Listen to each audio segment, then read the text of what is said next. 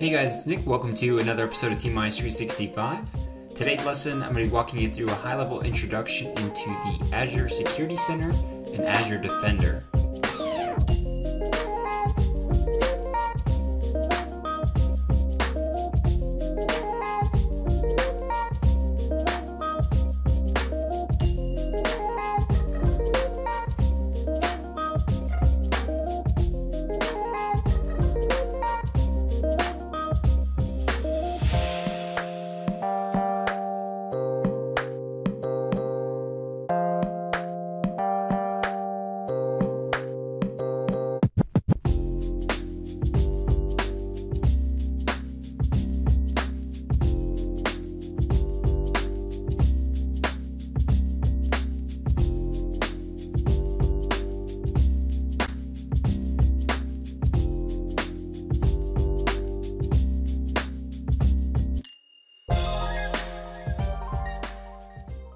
Getting into it here, Azure Security Center is a unified infrastructure security management system that strengthens the security posture of your data centers and provides advanced threat protection across your hybrid workloads in the cloud, whether they're in Azure or not, as well as on-prem.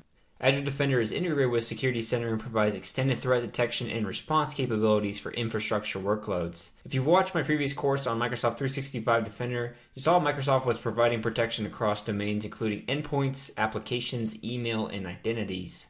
Azure Defender is an extension of the Microsoft Defender offerings, and it provides protection for common workloads you have, including servers, containers, Kubernetes clusters, and more. There are many challenges related to the adoption of cloud workloads. One of the greatest concerns for IT pros when thinking about moving is security. The cloud brings a ton of new security compliance complexity to organizations, and in some cases, it's a huge barrier to entry.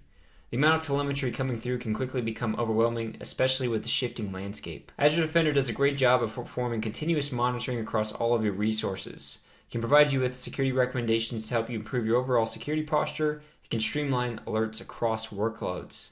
Here's a diagram of some of the common services that they support today from a resource standpoint, and you'll notice that they have some in public preview as well. They're continually adding new resources to this particular service. Forrester recently conducted a total economic impact study for Azure Security Center and found 219% ROI in 3 years. This ROI comes from a variety of factors, including reduction in risk for security breaches, reduced time to mitigate threats, reduction in management time spent on creating policies, and organizational spend on other third-party tools. The Azure Security Center is composed of two broad pillars of cloud security, the first of which is Cloud Security Posture Management, or SCPM. Security Center is actually free for users that have an Azure subscription. It provides some features like Secure Score, detections of security misconfigurations in your Azure virtual machines, asset inventories, and recommendations for regulatory compliance controls. The second pillar is Cloud Workload Protection, or CWP. This is where Azure Defender comes into play. Azure Defender provides security alerts and advanced threat protection for various resources across Azure, Google, Amazon, and on-premise resources. Azure Defender triages security alerts across these workloads, provides a severity as well as a recommended remediation so you can focus on more sophisticated threats. I'm more of a visual learner myself, so let's pop into the Azure Security Center to see some of these features from an admin perspective. So I'm here within the Security Center Admin Center within Azure, and as I mentioned previously, you do get this Security Center Overview tab for free as long as you have an Azure subscription. And what this dashboard is doing is really bubbling up some of the high-level incidents and prioritizing them for you so you can maximize your time. Here, some of the free features include the Secure Score information, which really gives you a lot of good recommendations and controls to implement based off of the configurations of the resources that you currently have. Additionally, you have regulatory compliance control recommendations as well that relate to certain standards like SOC, ISO, PCI. There's others as well that you can bolt on that I'll be showing you in later lessons.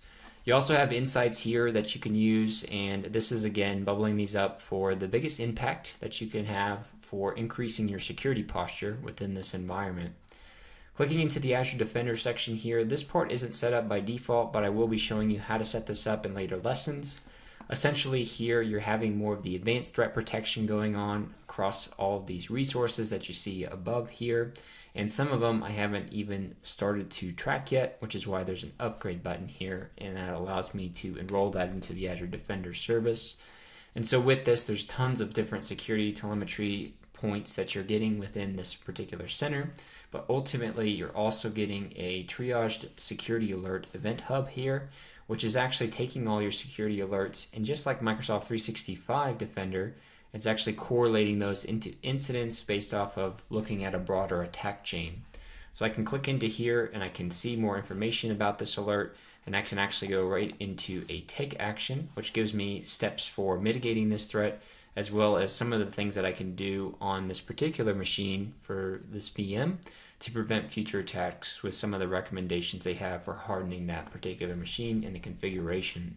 Back on this page, I can go into the inventory section and I can see complete inventory of all the resources in my Azure subscription, and I can click into them to see the recommendations that they do provide. Lastly, down below, you do have the ability to connect third-party cloud solutions like AWS and GCP to bring in this telemetry as well, and that actually will provide you recommendations straight from the Security Center here without having to pop into those various cloud portals. So a lot of powerful solutions we'll be unpacking over a couple different lessons here, but I just wanted to give you a high-level introduction in this particular video. That's everything I wanted to showcase today. Stay tuned for my next lesson where we'll be walking through actually how you set up Azure Defender within the Azure Security Center. Thanks guys, have a great day.